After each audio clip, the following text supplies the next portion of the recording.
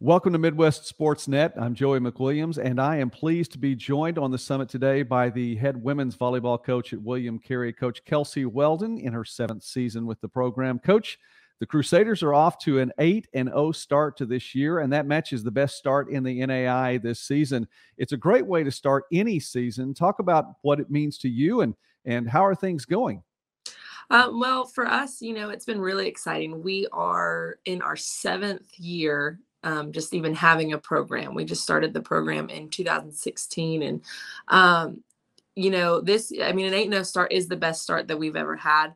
But it's also been special because we really only have one true returning starter to our lineup this year. So we have a very young roster this year, but they have done a really good job just in the team culture of gelling together and playing together and just being hungry for the season. And so we've played some matches that we should win, and then we've played a lot of matches that on paper maybe we shouldn't win, and they've just found a way to win every single time. Well, I understand. And there wasn't a lot of preseason love. I imagine you're going to show up in some form or fashion, receiving some votes at least in the first regular season NAI volleyball poll, which should come out tomorrow. We'll see how that all works out. But needless to say, I'd like you to follow up on what you were talking about there. Not a lot of people returning. When you come into this season, what kind of adjustments do you make, and how do you prepare then going in following a pretty good season last year, 21-10 overall? Looking ahead, did you think that there might be a possibility you could have a good start like this? Well, there's always the opportunity. We have a lot of talent in our young athletes. Even within our own conference preseason vote, our team actually got voted 5th in the regular or in our conference play. And a lot of that has to do with us really only having one all-conference player returning to the roster. And so, I can't say that I'm surprised because I knew the talent was there, but I've been really not, well, no, surprise isn't the right word because the talent was there. I've just been pleased with the fact that they've been able to put it together, so quickly. We only had, like most other programs, about 7 days together before we went into that first tournament in Kentucky. So I would say most coaches would agree you don't really know what you're going to get in that first weekend. And that was where the pleasant surprise was, that the girls just continued to chip away and do things. And we always say that the preseason is the time for us to be in as many different situations and get as many different opportunities to practice different situations to get ready for conference play. And we've been in just about every situation so far this season. There have been times where we've had huge leads on teams. There have been times we've been down by 8 points, or the other team gets 8 points in a row. We've had matches that not matches, but sets that we've lost and had to respond. We've had a 5-set match this year so far. And so just the opportunity to be in any situation to get us ready for conference play. And that will start here before very long. It'll come up in a little bit more than a week. But we've talked about Rachel Hartmann already on the Midwest Sports Net channel a couple of times, and I would feel like I'm burying the lead if I went too much further without talking about her play. And specifically this weekend, Saturday, she had 2 triple doubles, 11 kills, 28 assists, 23 digs in that 5-set match you talked about against Dillard. And then she needed only 4 sets to do it again, 11 kills, 21 digs, or 28 assists, 21 digs. Fantastic play from her to get this year started. Yeah, Rachel is a phenomenal player. She came in, actually, we recruited her as a middle. And last year we found ourselves needing an additional DS, and she literally can do it all. So she ended up just DSing for us some last year. This year, we kind of were in a position where we needed a setter, and she doesn't really have true setting experience. So as a former setter myself, that is a very hard thing to do in general, but especially at the collegiate level, to be able to step in and do what she's doing is pretty phenomenal.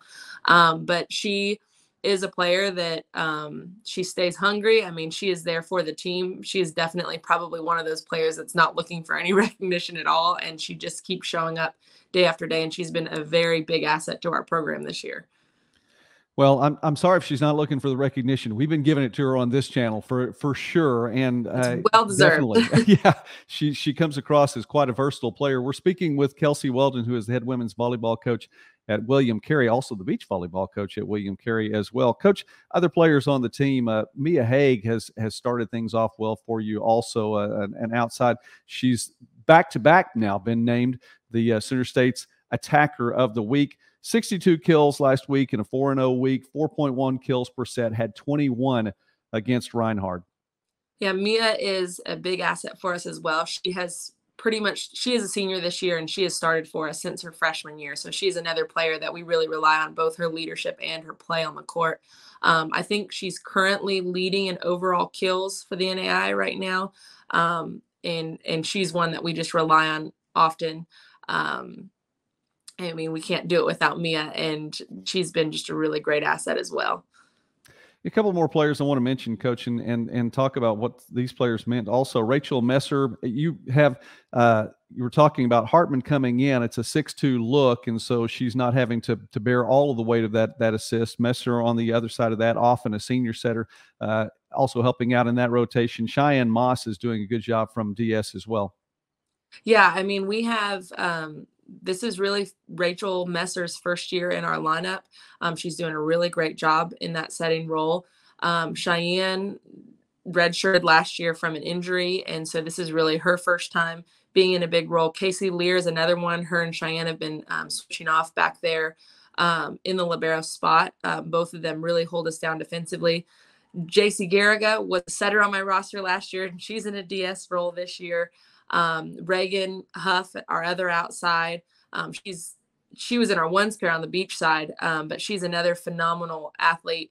And then in the middle, we've got Elena Anderson, who's a junior this year, but this is her first time really in a starting role. And then Abby Wright is a freshman who I recruited as a right side and moved to the middle.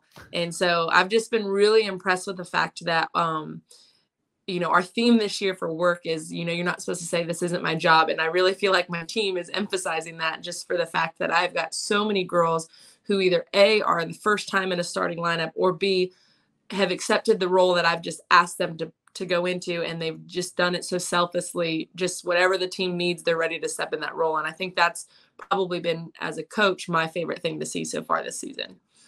So, Coach, let me make sure I get this straight. If you're recruiting someone, they need to be prepared to do something different than what they may have been doing before. Is that right?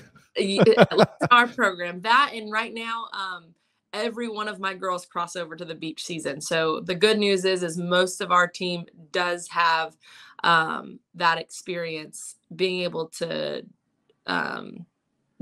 cross over and play in all these different positions. And we only have 14 on the roster. Actually, one person I forgot to mention is our one transfer this year, Avery Durden. She came in, and she came in as a setter, and I've recruited her more to play on the right side, and she's been doing it all as well. So, I mean, it's just been really impressive to see the girls. And in practice, when we're scrimmaging, there's a lot of times that I just need somebody to jump in. So it might be a middle, jumping in a middle back or left back to play defense. Just about the only thing I'm not having them do right now is fill in a setting position, unless they're one of the girls that have set before, which, again, Rachel Hartmann hasn't really set before, and I have her setting in the actual lineup. So Well, Coach, I know there's so much more of the season to be played, and so many more matches ahead of you, and still a weekend before you get into conference play. Let's talk about that. You head down to Florida, and you're going to take on Friday Johnson University from Florida, and also Florida College in the Florida College Invitational, so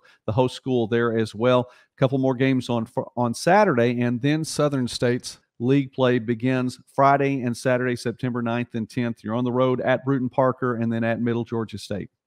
Yeah, so this weekend, I think Johnson might have dropped. So we're actually going to be replacing that match with Warner this weekend. And we've only ever actually faced Warner in beach. So this will be our first time facing them, I think, in the indoor season. And the cool thing about this tournament is, with the exception of Florida College, we've actually never played any of the other schools. And sometimes that's nice, because I know that we're going to get high caliber volleyball without, really knowing anything about them. And sometimes that's important, just to be able to react to the situation and to learn how to play regardless of who you're playing, without having the film and everything else to get ready for the match.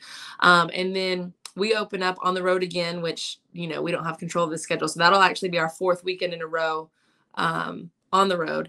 And so we'll open up with Bruton Parker and then Middle Georgia. And then the following week we'll get to come home and have Talladega and Life. And Life finished the year really strong last year in a different conference. And so we're really excited to see how we match up with them. All right, conference play just right around the corner, but the Crusaders are 8-0 as the 22 campaign is beginning again. That matches the best start in the country for the NAI for this season and is the best start in program history for William Carey. Coach Kelsea Weldon, thank you so much for taking time with us today here on the Summit. Success to you all, and we'll continue to follow you. Thank you so much for having me.